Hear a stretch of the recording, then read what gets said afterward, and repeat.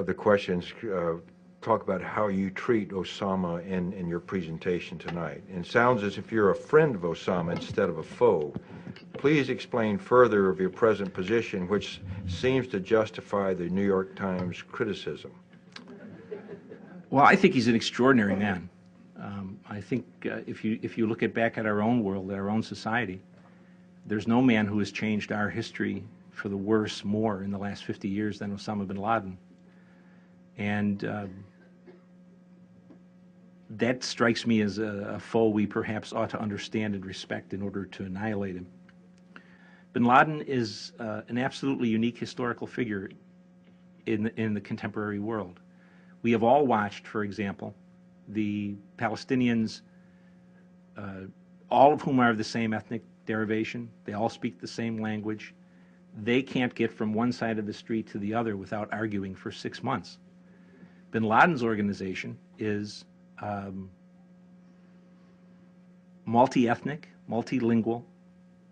It is absolutely unprecedented in the Muslim world. This is a man who is, though we don't like to admit it, cut very much from the cloth of Islamic history, of Muslim heroes. He is unpretentious.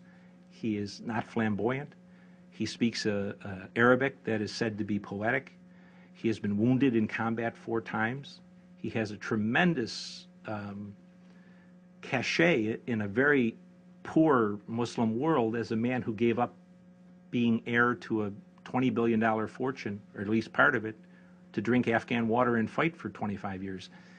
He's someone who needs to be respected before we can defeat him.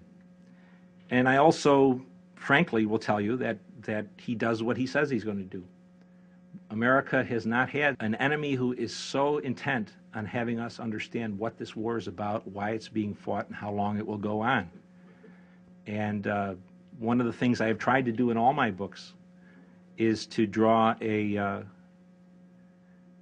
correlation between what he has said and what his forces have said and what they've done. And it's a remarkable correlation. It's in the 80% range. If they say they're going to do something, they're going to do it. So laughing at him, ridiculing him, saying that he's running from rock to rock and cave to cave is all good fun. And Americans have always made fun of their enemies.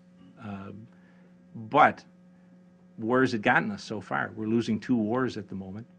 Take a look at how does he explain his war goals, how to defeat the Americans?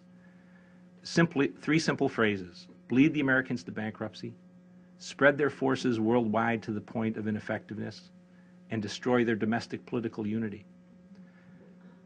That's not a bad description of where we stand at the moment. And if you're going to treat someone who has brought us with our own help to that point with just contempt and ridicule, I think you will underestimate the enemy for the foreseeable future.